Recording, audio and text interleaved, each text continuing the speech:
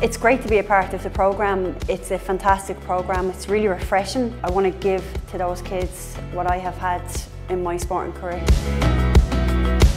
I think personally, for me, as a 10-year-old, if I had this now, it would give me a total different outlook on life.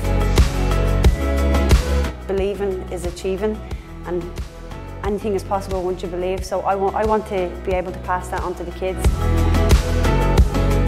Not try to fit in with other people, always be the one who's going to stand out. In a boxing sense, it would have been Katie Taylor as a young child, like as a female role model. She would have had a strong positive impact in my life. Dare to believe to be anything, to be an actor, to be a singer, to be a sports star. And I just want to be able to try and help kids to achieve something positive in their life.